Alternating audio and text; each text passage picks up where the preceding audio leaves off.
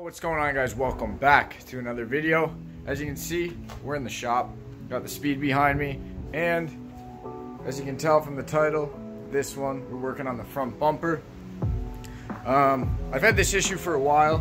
Well, I wouldn't call it an issue really, but it's kind of annoying. But there's the Speed, no front bumper.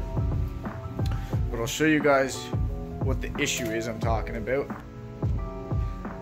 As you can see, I've got the open mouth grill for the second gen Mazdaspeeds, and it's all fastened in. I've had it for going on 2 seasons now, but as you can see right here, it doesn't fasten up to the bumper properly.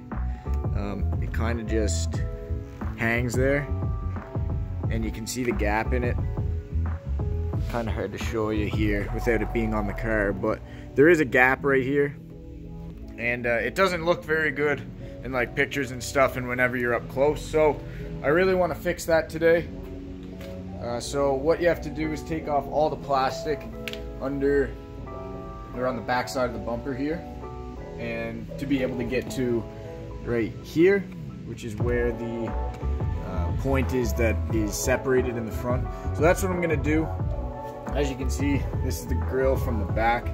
Basically just a model of that, but instead of all the center crap that's in the middle of this where the smile is, it's just mesh, and it's all just screwed right onto the frame of it. So yeah, that's what I'm going to be doing today. I'm going to take off all this plastic here, hopefully, to get access to it, and we should be smooth sailing from there. So I've already started removing these. Got 3 left over here.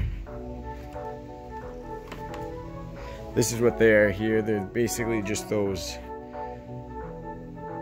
not gonna focus, basically just those crappy little like push pin plastic pieces that tend to hold plastic parts on cars these days, but it's a bunch of those. So what I'm using is the blade of a knife, and I'm getting in right below it to pop it that center part, and then the whole thing comes out, so it's not too bad. But I'll show you guys. I don't have my tripod, so I'll show you guys whenever I get those all off.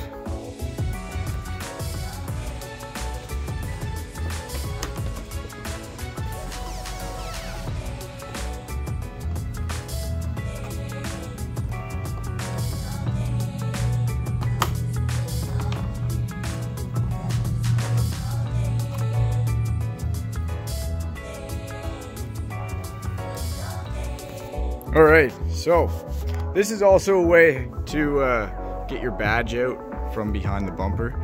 Those 2 clips you saw me pop here, that takes the grill out from the front, or the badge out from the front. And I may also repaint that while it's out. Actually, I might repaint this while it's out because it's got a bunch of rock chips in it, but that's not what we're doing today. Now we have access to this here. Not sure what I'm gonna do, put a screw through it or something. But see if I can show you the front. You can see the gap there.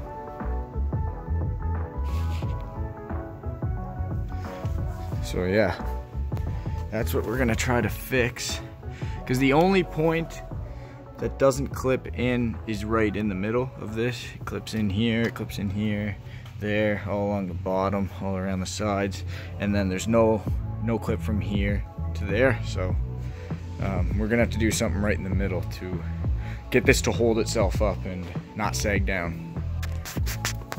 So since there's a gap here, whenever you squeeze these 2 together, it closes the gap on the front. So what I think I'm gonna do is put 2 self-tappers through here maybe, or 2 small bolts and nuts to go through the other side. I think that should do it, because all it really needs to do is clamp these 2 together. The tab from the bumper and the tab from the grill itself. So I think if I squeeze those together and close it, even put some like Gorilla Glue in there or something, it will keep it closed. So that's what I think I'm gonna try to do. A couple self-tappers or some small nuts and bolts if I can find any. Alright, so here's what I'm gonna use. Got this 10 mil bolt and a nut. that I found just in a scrap pile, and drilled my hole already right through here as far as I could to the front. And so I'm just gonna feed this through, put the nut on and snug it up tight, and hopefully that holds it all together.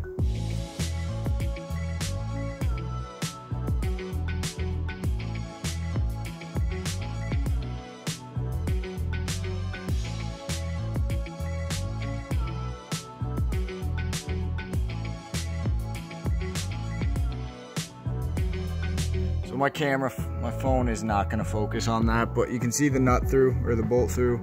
The nut is underneath. I can't really see it, but it is under there. So I'm just gonna grab a wrench, snug it up, and that should do it, I think.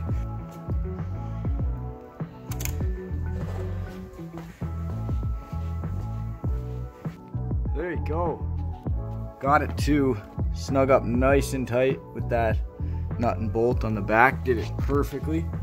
No gap anymore. There's definitely a cleaner way to do this, I would say, but I really don't care because it's one nut and one bolt right in the back. You're never gonna see that, so whatever does the trick, right? If you want to do it a cleaner way, by all means, give her a shot. But yeah, that solved my issue. So I'm gonna throw the plastic wherever I put that. I'm gonna put that back in. I'm gonna repaint this, but I'll do that another time. I'm gonna throw that back in the back of it and show you guys what it looks like on the car.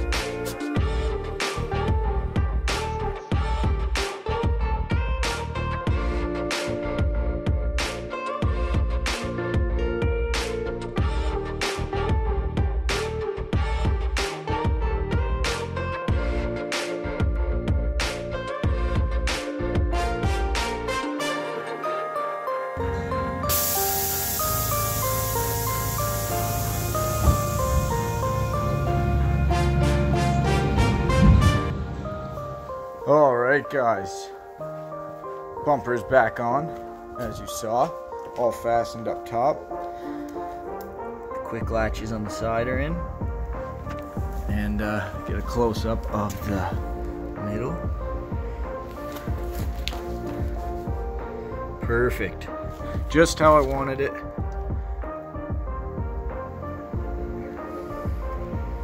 No gap at all right here, nice and tight. Just how we like it, nice and tight.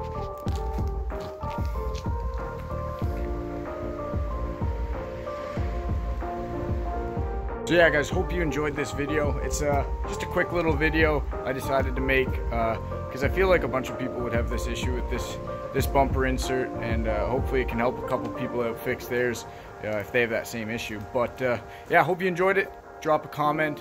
Let me know what I should do next. Drop a like, all that good stuff. And I'll catch you guys in the next one. Peace.